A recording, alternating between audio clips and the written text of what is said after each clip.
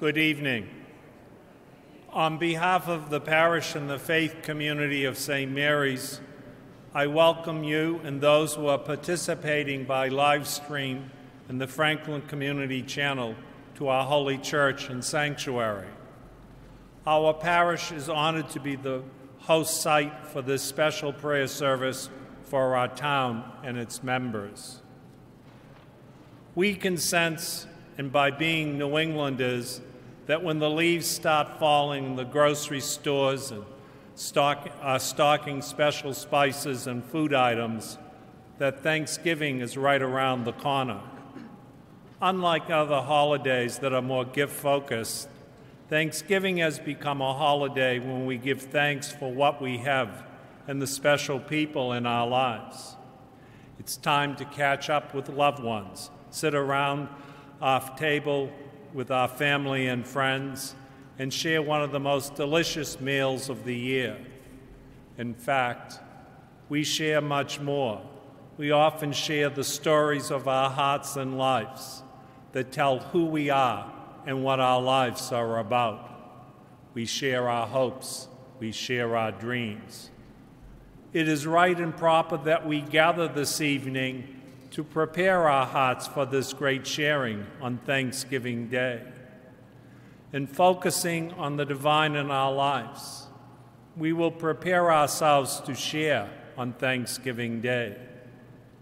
This service is a prayerful and spiritual way to make our Thanksgiving Day life-giving and life-affirming for all of our loved ones.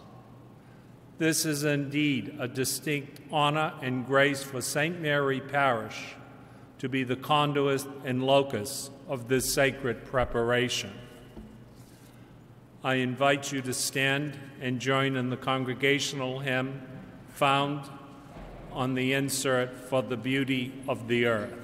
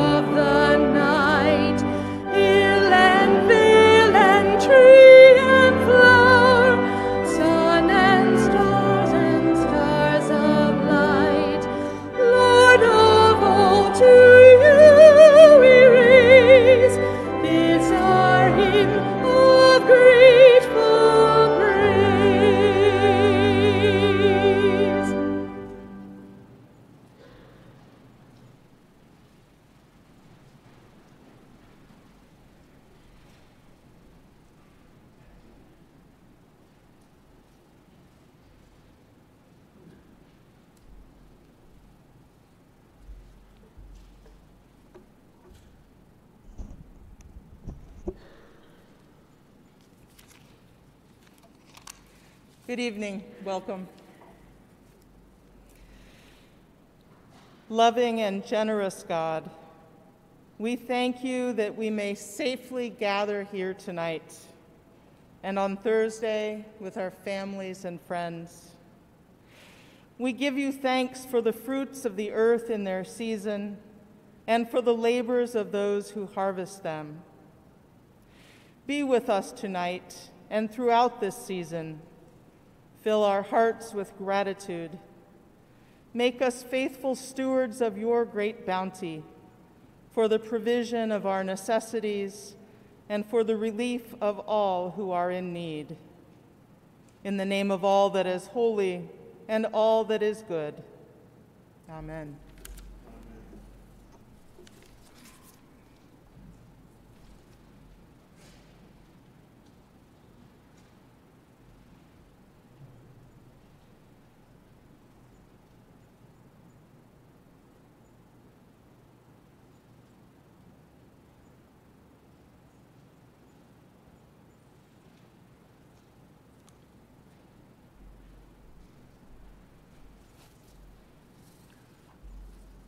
I invite you to participate in the responsive reading found in the worship aid.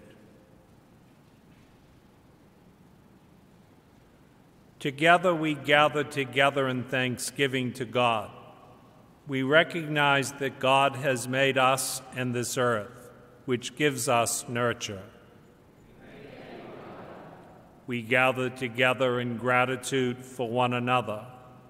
We recognize that we are bearers of God's blessing and love for the earth and its people. Today, we offer thanksgiving also for those other things, for troubles that shape and sharpen our patience, for doubts that let faith moments shine, and for confusions that keep our lives from being rigid. We offer thanksgiving also for sufferings that help us share another's grief, for pains that open our eyes to joy, for sorrows that join our hands to hope, and for loneliness that leads us to the heart of God. For all these gifts by which we have become more human, we give thanks.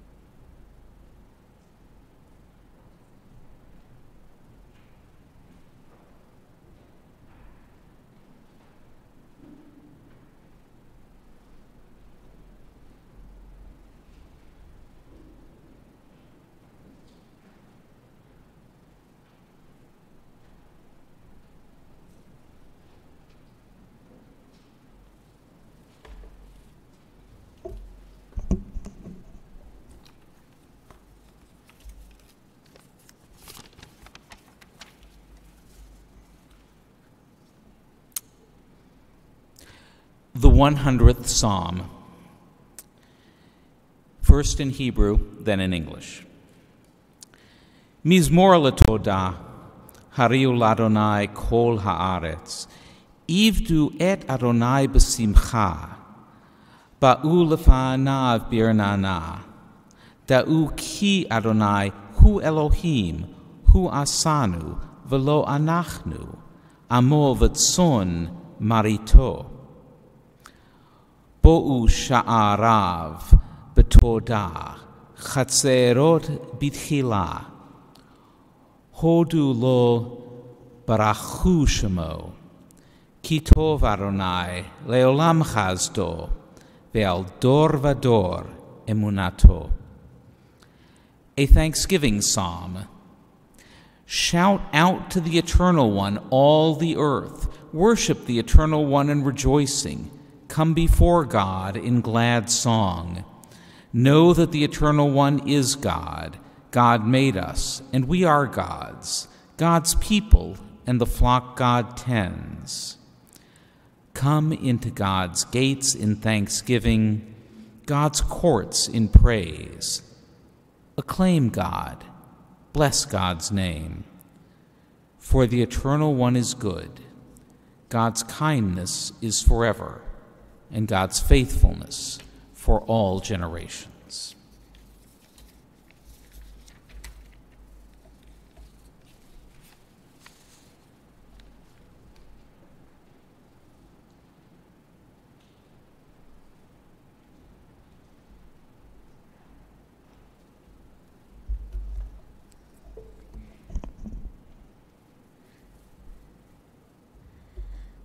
A prayer. O God, may the words of my mouth, may the thoughts and meditations of all of our hearts be pleasing in your sight, O God, for you are our rock and our Redeemer. Amen. Many years ago, I went trick-or-treating with a couple friends from college and their 3-year-old daughter. The daughter was dressed as a puppy, and she was adorable. And when she went up to people's doors, you know how it goes on Halloween, she went up to people's doors and she was coached by her parents what to say. They told her, act like a puppy first. And so she said, woof, woof, trick or treat. By about the 3rd line, she had totally memorized that and said it each time, getting cuter each time, and her little girl voice elicited responses like, oh, she's so cute, and here, have some candy, take more. Interestingly, though, it was harder for the little girl to learn the second part of what her parents coached her to say, and that was a simple line, thank you. It seemed interesting that she would go up and she'd remember the woof woof trick or treat, but then her eyes would light up with the candy and she'd turn around to go and her parents would have to whisper from the bushes, say thank you, and she did. Now don't get me wrong, I don't think it was any malice on her part that she forgot to say thank you. I mean, how much malice can you have when you're a 3-year-old dressed as a puppy? Not much. I think the little girl simply forgot to say thank you because she was holding more candy in one bag than she had ever seen up to that point in her life. And that itself must have been just so distracting that she just forgot to be appreciative. I think the same thing may happen to us. We get distracted from time to time and caught up in the crazy busyness that is our daily lives. Distracted by our celebrations, our shopping for Thanksgiving, for instance. Distracted by our frustrations, by our to-do lists, by our angst at what we see and hear and read in the news. Distracted maybe by Facebook or one of the other 1 million or so apps we might have on our phones. so distracted that we too may forget to say thank you to each other and to God. And that's where today's scripture reading comes in. Like my friends who had to repeatedly coach their daughter, thank you, remember, thank you. So also this psalm reminds us, maybe not in that kind of whispering from the bushes, but it reminds us to say thank you to God, who, despite our human flaws and shortcomings, still daily showers us with blessings. Enter God's gates with thanksgiving and God's courts with praise. Give thanks to God and bless God's name, coaches the psalm. And it's good advice, isn't it?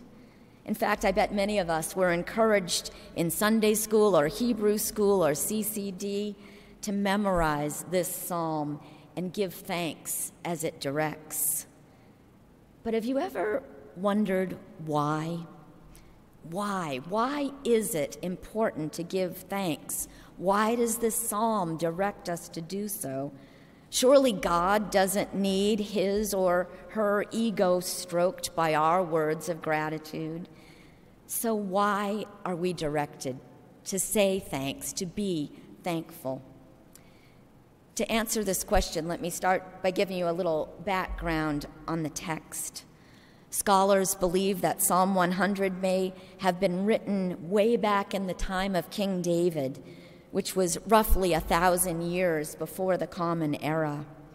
It could have been one of the psalms sung by David and the people of ancient Israel as they celebrated and gave thanks for the return of the Ark of the Covenant to Jerusalem. Scholars believe it also could have been sung down through the centuries at annual New Year festivals that celebrate and give thanks for the reign of God on earth, past, present, and future. Whatever its exact origin, scholars agree that one of the purposes of Psalm 100 is to teach us something very important. The crux of the psalm can be found in verse 3. Know that the Lord, he is God. It is God that has made us and not we ourselves, say some translations. We are God's people, the sheep of God's pasture. This psalm reminds us of something that we human beings may seem to naturally tend to forget, that God made us, not the other way around. God is in charge. We are not. We are not self-made monarchs who are entitled to privileges or rights or comforts that others are denied. Of course, everyone here knows that, don't we? Who among us would argue that some of us should be entitled to privileges that others should be denied? Yet we live in a culture that bombards us with a different message. One commentary I read on this text points out that our culture encourages us to be self-made men and women and youth, and that most of us, perhaps unconsciously, have come to believe a popular saying, "It's my life to live." But when we, consciously or unconsciously, begin to live like this, like I'm in charge, and my rights, my privileges, my comfort are more important than yours, then that's when community disintegrates. Divisions occur, anger lurks just under the surface and explodes easily between people. Writing over 35 years ago, biblical scholar Walter Brueggemann described this self-centered trend in Western culture and the antidote to it. Our world, Brueggemann writes, is at the edge of insanity, and we with it. Inhumaneness is developed as a scientific enterprise. Greed is celebrated as economic advance. Power runs unbridled to destructiveness. In a world like this one, says Brueggemann, Psalm 100 is an act of sanity, whereby we may be reclothed in our rightful minds. Brueggemann argues that Psalm 100 is an antidote to self-centeredness through its reminder that God is sovereign, we are not. Psalm 100 is an antidote to self-centeredness through its practical coaching on how we should live as thankful people, remembering to worship and praise God daily for the good gifts that God gives. Those gifts are summarized in verse 5. For God is good. God's steadfast love endures forever. God's faithfulness to all generations. Now let me say a word here about worship. When Psalm 100 talks about worshiping God with thanksgiving, it's actually hard to convey in English exactly what that means. In our culture, we may tend to think of worship as something we do in a church building or a synagogue or other house of worship, maybe for an hour, once a week, possibly twice. But during this COVID crisis, when meeting in person posed risks to our health, we've been forced to change our definition of worship at least a little bit. And this psalm can help us continue to do that. I read in a commentary that the Hebrew word for the verb to worship used in this psalm is la avod. I had to check with Rabbi Tom to make sure that was the right word and that I was pronouncing it correctly. Thank God he coached me well. At least I hope I did it right. So that word to worship means to orient one's whole life and existence to a sovereign master. Let me repeat that. The Hebrew word for the verb to worship, used in the psalm in verse 2, means to orient one's whole life and existence to a sovereign master. So if we pair this all-encompassing understanding of worship with the act of giving thanks, thanksgiving, then we get a powerful answer to our question, why give thanks? We give thanks because the act of giving thanks is the primary means by which we break through our illusion of self-sufficiency.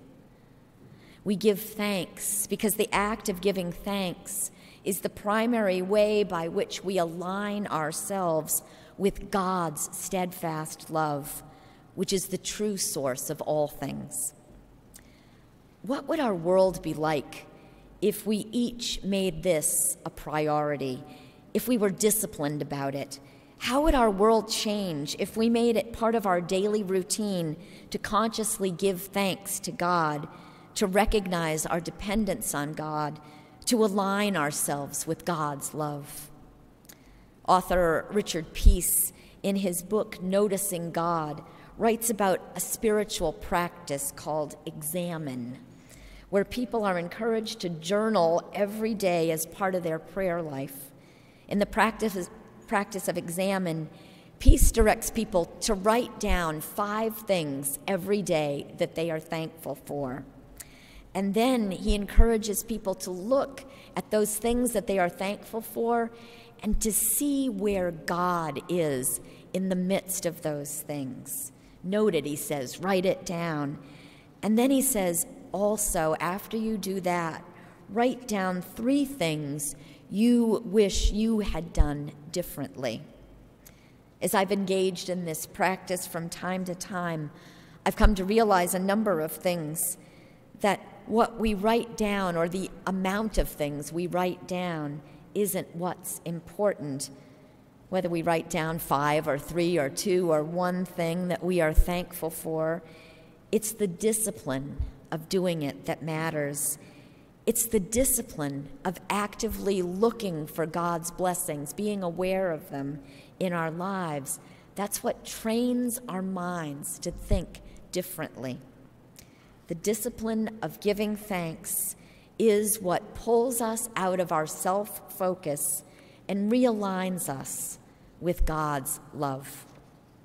When we train ourselves, or more accurately, when we choose to allow ourselves to be trained by God, when we give thanks, that's when we become more loving.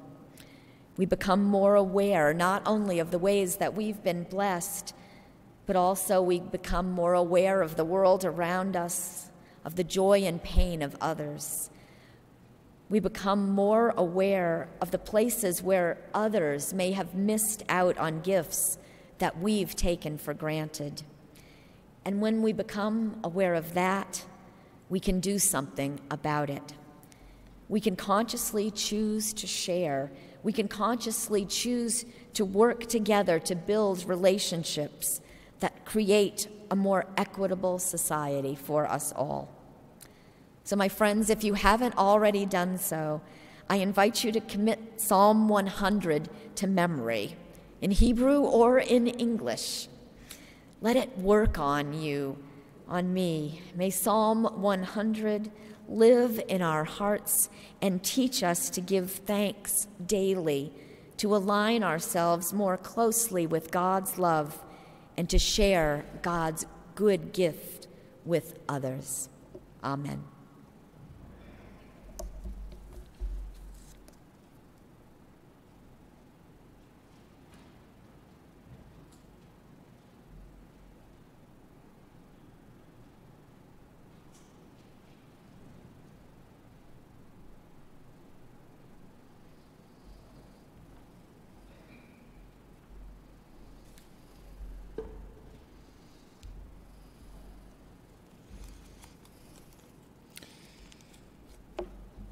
Knowing God's word by heart, speaking from the heart, a Thanksgiving gift for each of us tonight.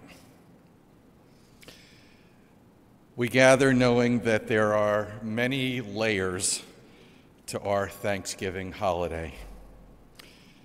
From its complicated origins to its cultural purposes, the gathering of family and friends to break bread, sometimes at a table where there is a great deal of disagreement and conflict, other times a table solely surrounded by love and care, and for most of us, some mixture of the two.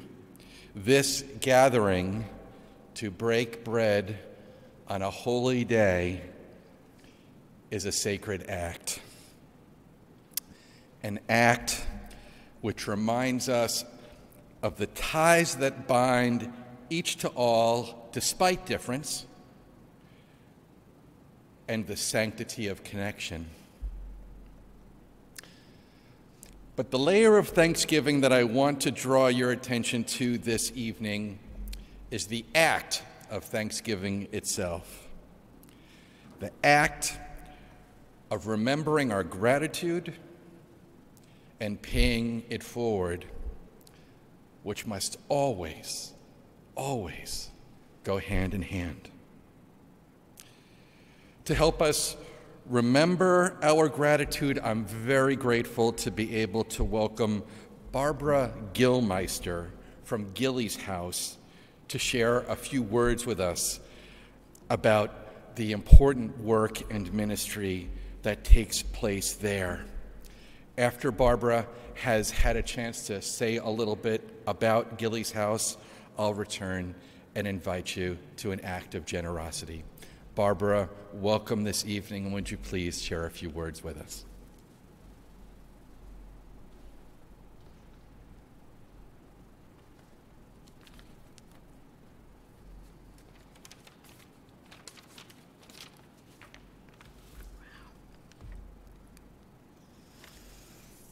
Thank you. I'm honored to be here. Over 93,000 people died last year from drug overdoses. 93,000 is equal to the populations of Franklin, Rentham, Bellingham, Norfolk, and Foxborough in 1 year.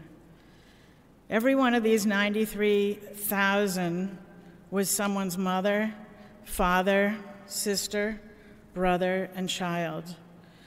There isn't a family now who isn't affected by this disease. Recovery from addiction is a lifelong struggle. It's a lifelong mission. There's no quick fix, which is why it's called long-term recovery. Gillies House, a non-profit sober recovery house for men, was established 3.5 years ago in memory of my son, Stephen, whose friends called him Gilly, who passed away from a drug overdose 5 years ago. Gillies House is located in the Sheldonville section of Rentham. Some of you may know it as the old Sheldonville Nursing Home. We have 21 residents in long-term recovery. Insurance does not pay for this. There are no government monies that pay for it or that help support our cause. So we rely on the generosity of others to help us fulfill our mission and support our men with a great deal of kindness and humanity. We have been blessed with tremendous support from school groups, faith-based groups, private corporations, individuals, neighbors, fellowship organizations, to name a few. We have had donations of goods and services, sweat equity, monetary donations, and our popular meal donations, to name a few. Our house is a beautiful, warm place that the men are proud to call home. Thanks to the incredible support from everyone, the men at Gillies feel like their lives matter. We can't begin to thank you enough for thinking of us at this time of year. Rabbi Shner Zalman of Liadi, the Alter Rebbe, said that with a little bit of light, we can sweep away much darkness. It is our mission to share our light with others to make this world a better place. May we all be blessed to bring warmth where there is cold and kindness everywhere. Thank you very much.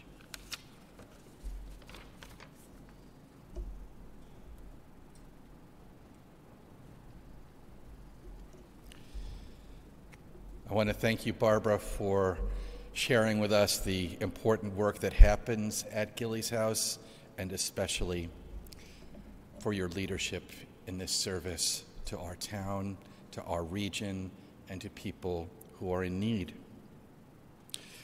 Many of you know that in typical years, the Interfaith Thanksgiving service in Franklin requests a special contribution to support our Fuel Assistance Fund. And tonight I want to thank all of you who have contributed to that fund over many, many years. It continues to serve the needs of many people during challenging winters.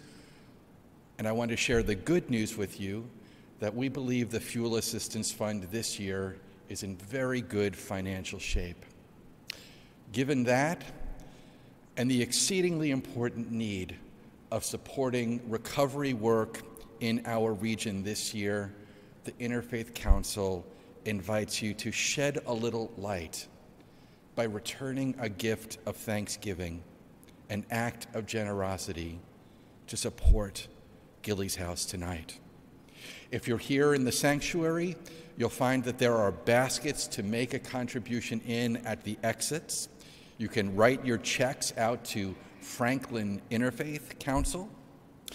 And if it's easier, you're welcome to make a contribution online at franklininterfaith.org. Whether you're here in the sanctuary or joining us online, again, that's franklininterfaith.org. Thank you for considering a generous donation. Thank you for caring about the work that awaits us, and thank you for being a Thanksgiving people. May it be a blessing. And now, would you please join me in singing our congregational hymn, Now Thank We All Our God.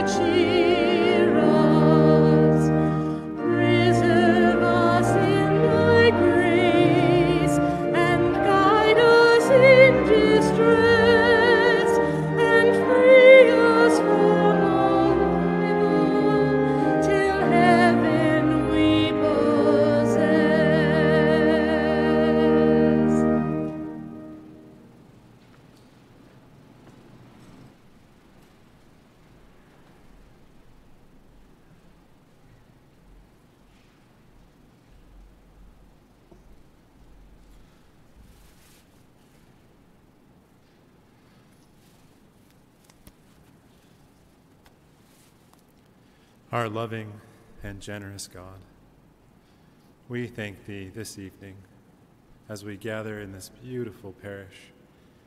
We thank Thee that we could come and unite in our faith, all women and men and youth together, and give thanksgiving in the spirit of humility.